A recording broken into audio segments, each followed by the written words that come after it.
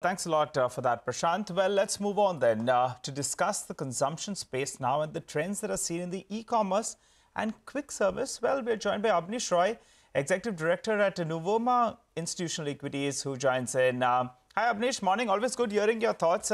Abneesh, I wanted to ask you, this entire push online, are you seeing it more in only urban cities, or do you believe that, in fact, you're seeing that even percolate down to tier 2, tier 3 as well? Yeah, thanks, Nigel. So definitely e-commerce has definitely picked up even in the rural areas, thanks to geo, thanks to the overall rates coming down past few years. So across the companies, we do see that not just urban India, even the midtown and the smaller cities have caught up. And even in the rural areas, we are seeing increasing signs of that. Having said that, now with life coming back fully to normal to pre-COVID, we are also seeing the physical part of the buying coming back fully. So I think both will coexist. We also need to see how the D2C startups, how they fare. Clearly, liquidity has dried up. We are seeing a lot of M&A. Unilever, for example, acquired two D2C companies just 2 weeks back. So that trend is also there, that all these e-commerce players, D2C startups, which do not have a proper funding, I think there is a challenge there.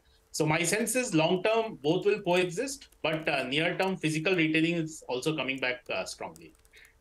Any indications of how this November, December, actually October, right? The demand has been for the FMCG companies. Where is it that we've seen a lot of traction? What are your channel checks suggesting by way of trends?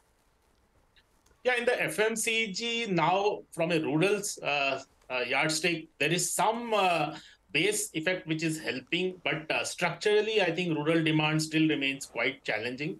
Unless the rural consumer sees deflation in terms of his consumption, say diesel, fertilizer, general inflation further, I think till then rural recovery is still awaited. But yes, because of base effect benefit, the rural slowdown is definitely tapering down. Just to give you some numbers, earlier as per Nielsen, the rural volumes were declining almost high single digit. Now I think it has come down to more like mid single digit, but still currently urban demand is growing faster. In terms of categories, I would say that definitely biscuits, noodles are still growing faster than many of the other segments, but that's because of down trading, and definitely the market share gains are happening. So we would expect Hindustan, Unilever, Britannia, Nestle to outperform most other staple companies in Q3 and Q4 both. Q3, the margin recovery will be gradual. The real margin. Oopsie.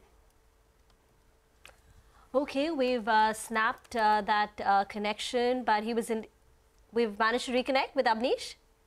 Abneesh, go ahead. You were telling us about how rural is seeing a slowdown now. The decline has just been in mid-single digits versus double digit earlier.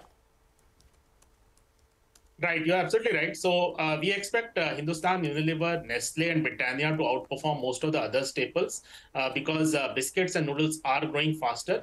In terms of margins, we expect recovery in Q4, the bigger recovery because of the lagged effect. Q3, there will be some expansion of margins versus the first half. But in terms of the YOY, I think the real improvement will start from Q4. And rural recovery, my sense is also will start more from Q4, somewhere in Q4. In Q3, rural structural recovery for FMCG has still not happened. All right, Abneesh, one stock that's going to be in focus is Dabur, and that's opened with a cut of around 2.5%.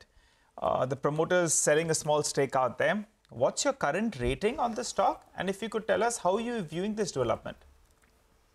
Yeah, I think this development, which I think has come yesterday, this is very rare, right? In FMCG, promoter stake sale is very rare. Of course, investors will not necessarily see this as a very positive, so they will await clarification whether this is a one-time. Yes, promoter stake in Dabur is quite high at 67%. Out of that, if they are selling 0.8, still it's a very high promoter stake. But is it one time? Second is, as I said, because rural demand still recovery is awaited, and winter also has not really met full expectation in terms of the initial euphoria that it's going to be a strong winter.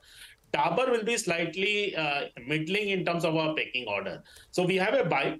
it's a great play on the rural recovery in FY24. And now the immunity part of the portfolio, which was a challenge, I think that has gone away. But investors would have some questions on why this promoter stake sale, because in terms of dividend, if you see, Dabur has around 50% dividend payout. They pay around 600, 700 crores dividend to the promoters. So why further?